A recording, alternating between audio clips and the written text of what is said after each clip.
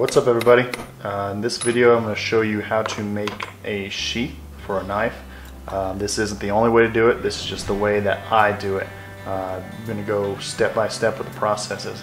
So first off, we need to make a template for our sheath. We take our knife that our sheath is going to be covering and we get a piece of paper, fold it in half and make our template. Well, from there we cut our template out. And then we move over to the leather and we unfold it and we trace it on, not forgetting to put on our belt strap for later on. We'll need that for securing the sheath to a belt. And here we're going to cut it out with some scissors. I know this is a little unorthodox, but we're going to go in and clean up those edges from the scissors here in just a second. So we're cleaning up the edges from the scissors on the belt sander. This gives it a smooth finish and allows us to get some clean lines whenever we're putting our stitch groove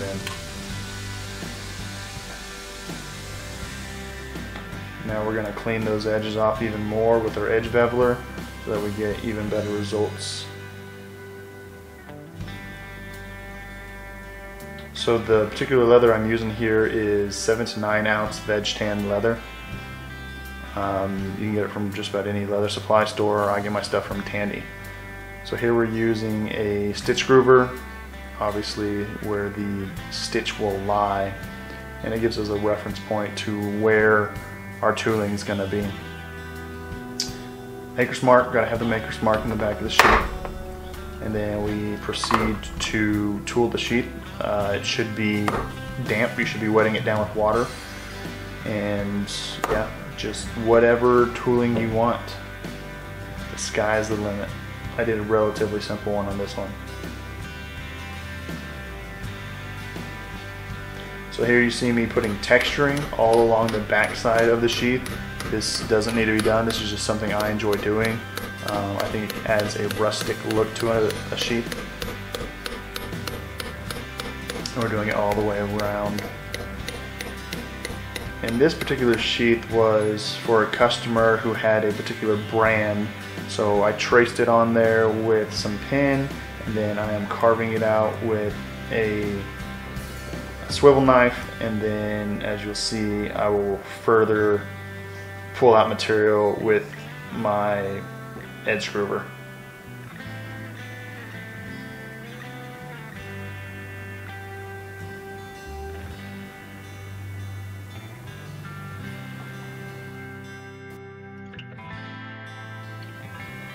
And here I was helping the material lay down flat, forcing it down with this little tool.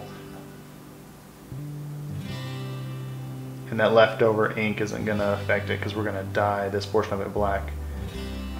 Now we need to make a welt. So a welt sits in between your stitches. Your stitches actually go through it, preventing your knife blade to cut your stitches. So your knife edge sets on that welt, preventing it cutting through your stitches, so your sheath lasts a lot longer. So we've got the welt cut out, we're going to glue it on there.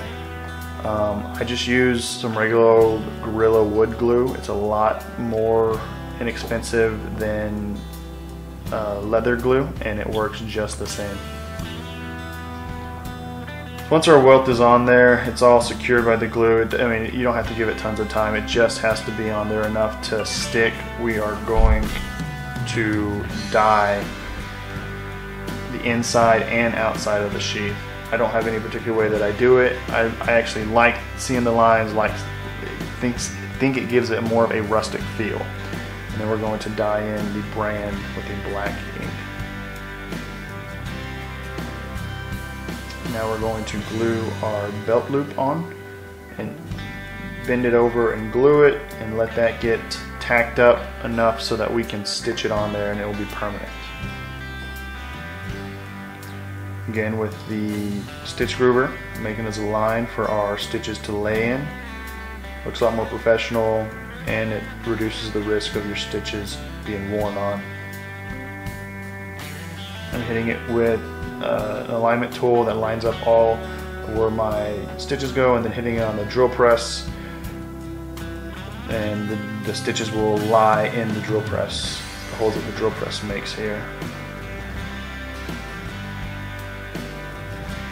Sanding it down a bit, taking off any high edges,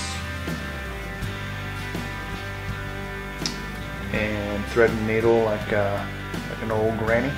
Perfect first time. And we're just gonna hand stitch that sucker in. I do a saddle stitch, make sure it's nice and tight, and then pulling it through and burning it off on the ends. Now it's time to fold the sheath over, gluing it and allowing it to dry so that we can stitch this portion of it.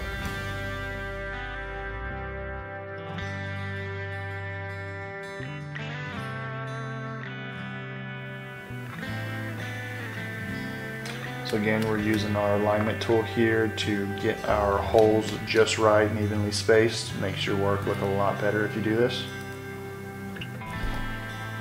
And here we are drilling the holes that our stitches will lie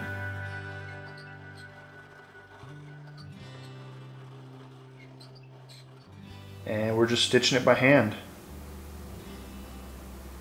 It takes a little bit of time, but the outcome looks really good. And again, we burn off the ends, making it to where that stitch does not come out. And we trim off any excess, and we will sand it down to where we want it, to where it looks nice. Make sure not to sand too far to interfere with our stitches.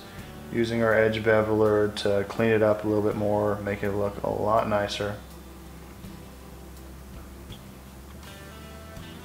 Now we are to the wet forming process of it. So what I do is I get the sheath wet and then wrap the knife that is going in the sheath in saran wrap, as you can see here, and putting it in there and just molding it with my hands so that it fits exactly to that specific knife. This makes for higher quality, it makes for a better feel. And now we're going to finish it, buff the edges, make sure just all the little details line up, and we're going to finish it off with some Renaissance wax. We're going to rub it on there with our hands to generate a little bit of heat and brush it with a nice leather brush, and it turns out a really nice finish on it.